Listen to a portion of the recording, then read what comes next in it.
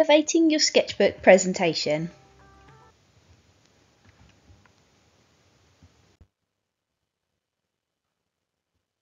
Get some ideas. Pinterest is an amazing creative platform to help give you inspiration.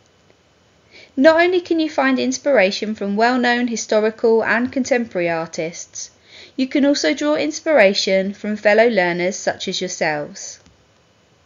It is highly recommended that you set up an account and start pinning posts.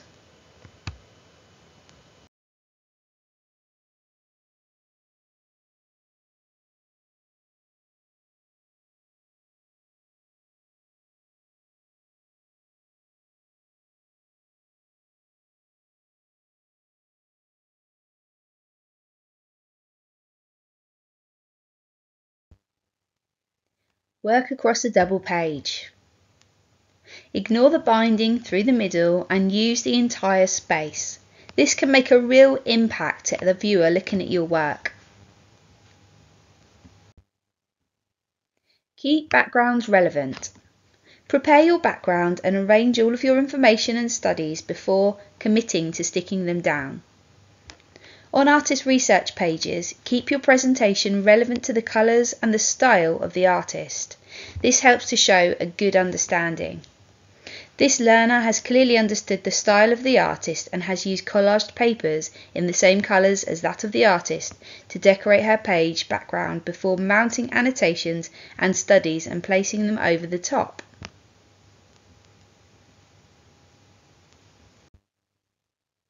Fill all of the space.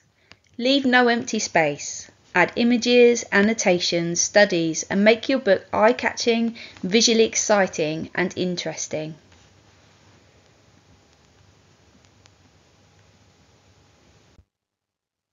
Make it creative.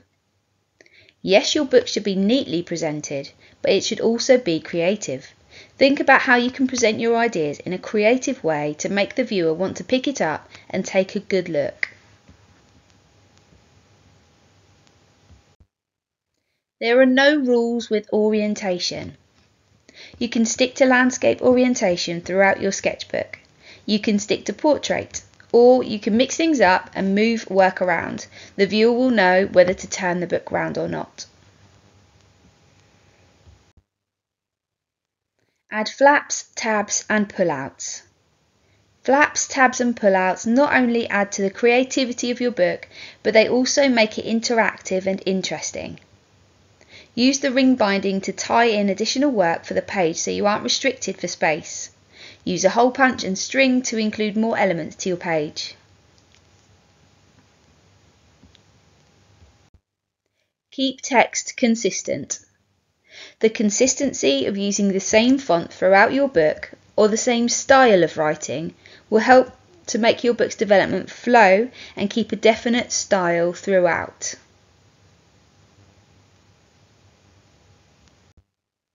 Working on separate paper versus directly in your book.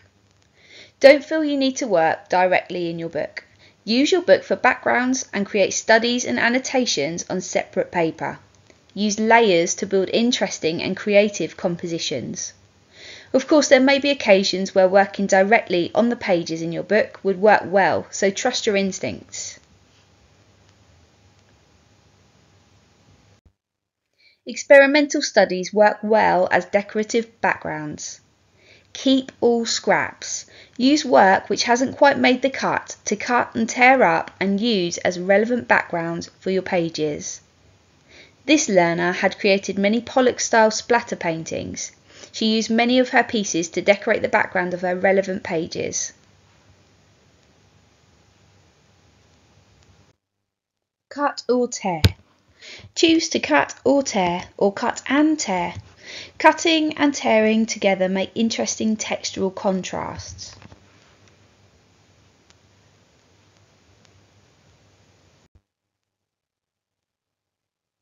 I hope you will find my suggestions for elevating the presentation of your sketchbook useful. Remember, you can always use platforms such as Pinterest for ideas on presentation. I look forward to seeing your sketchbooks. Thank you. Thank you.